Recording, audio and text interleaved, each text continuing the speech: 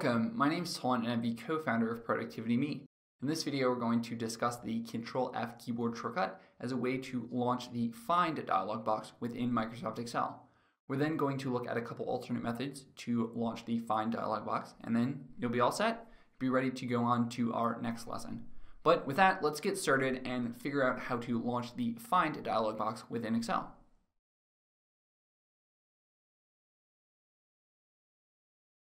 So here we have a spreadsheet, and within our spreadsheet there are both individual numbers, there are equations, and there are text-based entries. You can use the Ctrl F keyboard shortcut to launch the Find dialog box. And once you have the Find dialog box, you can tell Excel what you want to find. So let's say that we want to find the word price. We're going to type in the word price here, and then we're going to go to Find Next. So Excel will then go to the next instance of price, which is here, H1. And we'll go Find Next. It's going to go to C3, and then next it will go to J6 here, and then it will go back to H1. Once you bring up the Find dialog box, again, we can do this by pressing Ctrl F. You can say Find All, which I think is a pretty cool feature because then it will give you the specific cell reference where that's located. And when you click on that, it can jump your active cell directly to that. It will also tell you the value or where you found that. So this is selling price, this is price, and this is price. What can be really interesting is then you can use options of, you can tell it to search just within your specific sheet or all of your workbook. So we're going to switch this to workbook, and then we're going to say Find All.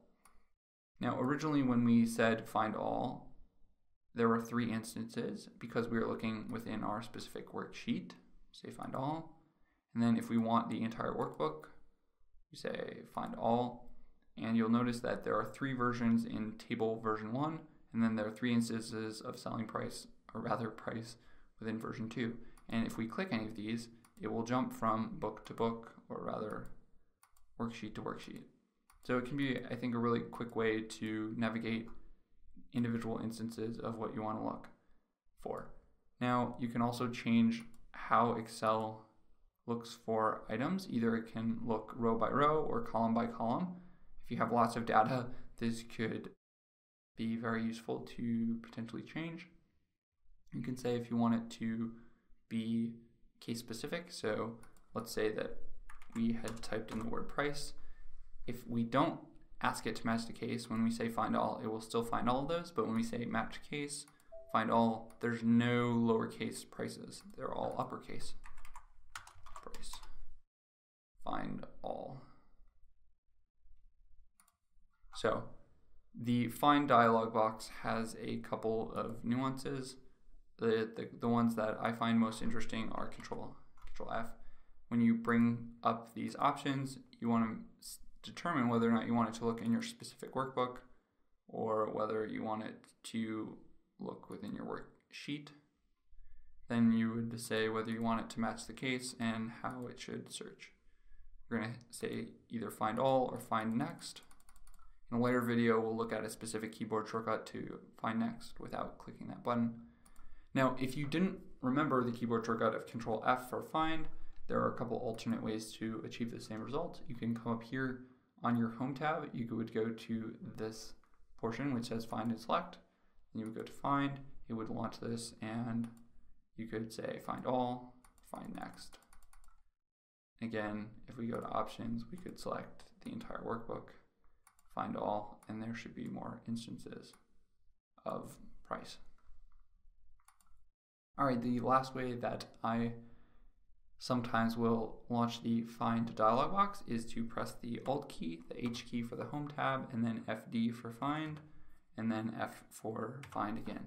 Once you press that keyboard combination, you would have this dialog box, and you would have the same set of choices that we discussed earlier in this video. So again, there are 3 ways to launch the Find dialog box. The first is Ctrl F. That's perhaps the easiest. You can also bring your cursor come up here and go to find. Or lastly, you can press the Alt key, the H key, FD, and then F for find, and that too would launch the find and replace dialog box. If you didn't remember how to do this or where the find and select dialog box was located, you could press F1 to launch your help setting. You make sure that it's offline. You could type in find, and the find pane, here it will enlarge this. Okay, so we would press the Alt key, H, FD, P, which is slightly different, but we'll do it anyway. H, FD, and then P for pane, but we're actually going to do F, and that would launch the find dialog box. In our next video, we'll look at the idea of using Ctrl H, which will allow you to launch the find and replace dialog box, something that I find particularly useful when using Excel. So check that out in our next video, and as always, thanks for watching.